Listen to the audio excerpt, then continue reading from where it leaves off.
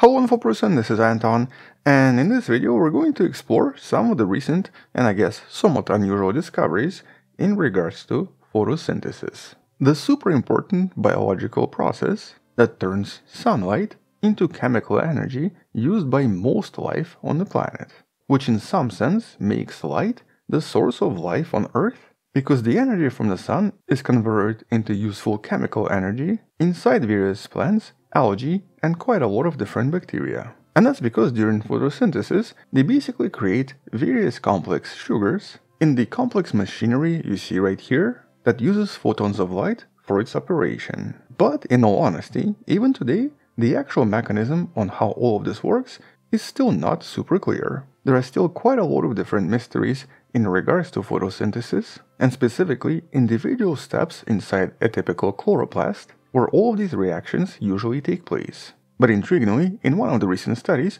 scientists finally confirmed how extremely efficient this process is by basically observing the beginning of photosynthesis, which apparently can start with just a single photon.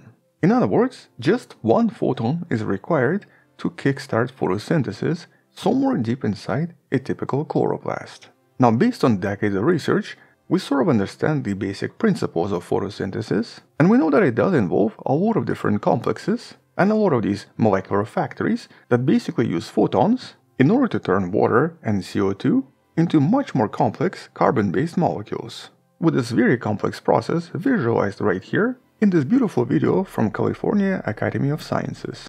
But it wasn't entirely clear if chlorophyll can actually start these reactions with just one photon, or if there was some kind of a minimum required before this process begins. We just knew one thing. We knew that this depended on excited electrons that would help transfer this energy through chloroplasts until they become these sugars. But based on previous research, it also became pretty apparent that these chloroplasts seem to be super sensitive to light. We'll actually discuss a separate study about this in just a few minutes, but this is based on observations from a lot of different locations where photosynthesis seemed to happen in very shady or even dark conditions with barely any light present. And this led to the assumption that you only needed a few photons to start the reaction, but the question was how many? And so up until this point, the first step of photosynthesis has never been observed. But in one of the more recent studies, researchers behind the study you see right here designed a really intriguing experiment by using chlorophyll from a very well-known bacterium, a purple bacterium, Rhodobacter spheroides, that contains several rings responsible for the photosynthetic reaction that can be isolated and controlled in experimental conditions. One of the reasons this bacterium was used is actually because it has a direct connection to a lot of different plants and algae and is technically their ancient ancestor. And so here scientists designed a really intriguing experiment where a single laser pulse was able to produce a single photon. A photon that would then be split into two parts, with one going into the chloroplast of this bacterium and the other one going to a detector. And so basically here they were able to fire two photons at a time. And intriguingly, during each single test, it seemed to result in a photosynthetic reaction. Or basically every single photon resulted in fluorescence that could only be produced as a result of photosynthesis. And because this test was conducted over 1 million times, with basically over 1.5 million detections, here this was a definitive confirmation that in order to activate photosynthesis, you just need one single photon, confirming that this is indeed an extremely sensitive reaction and in theory can function in barely any light. And that was actually a really important first discovery. But then, even more recently, in a separate study by Clara Hope and her team, researchers physically discovered how extremely sensitive this reaction is by literally finding photosynthetic reaction in some of the darkest locations on the planet.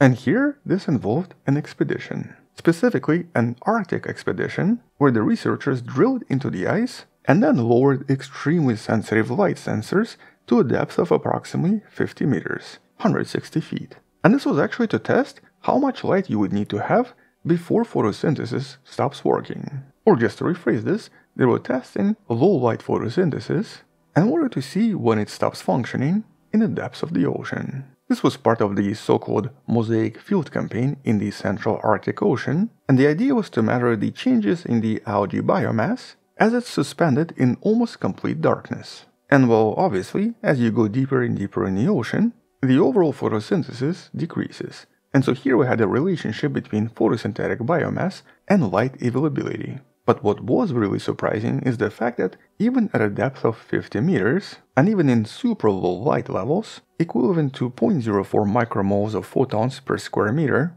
or approximately 50,000 times less light than what we usually get in a typical daylight conditions, even here, in almost complete darkness, there was still photosynthesis, and algae was still growing, and still converting CO2 and water into sugars, which was a direct confirmation that you barely need any photons for photosynthesis to work, or at least when it comes to this Arctic algae. Now it's possible that it's because of its structure and maybe some genes that it has that a lot of other plants don't have that allows it to basically use even minuscule amounts of light, but even despite that, this was a definitive proof that photosynthesis is extremely effective and can obviously work in very dark conditions, which is actually really important for a lot of different fields.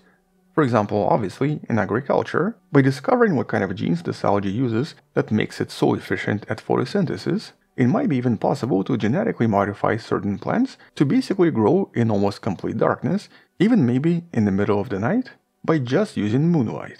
So essentially, it might be possible to develop crops that grow in very dark conditions by learning from this algae and discovering how it does it as well. And then it's also important for space sciences, and specifically our attempts at maybe one day colonizing a moon or a planet where we know there is just not enough sunlight. For example, we know that some of the more extreme objects, such as the Saturn's moon Titan, is extremely dark, but it also has a lot of exciting conditions on the surface, very thick atmosphere, different types of liquid cycles, and different types of resources that could be used for some kind of a colony. But Saturn is very far away from the Sun, so it gets just a fraction of sunlight compared to planet Earth.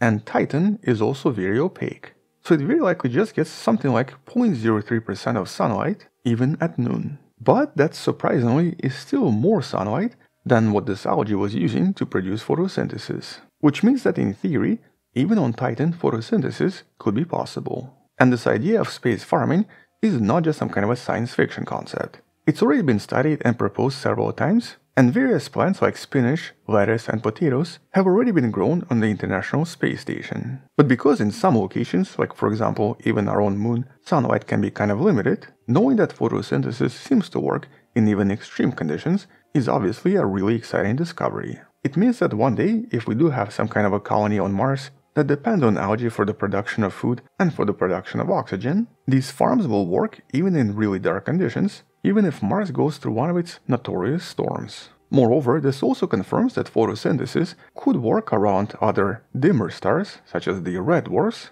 and could function in very dark conditions, assuming of course there is water and carbon dioxide. Which means that theoretically, if photosynthesis evolves somewhere else, it can be possible and can be efficient in a lot of diverse environments and on a lot of diverse planets. Or at least it would function in theory.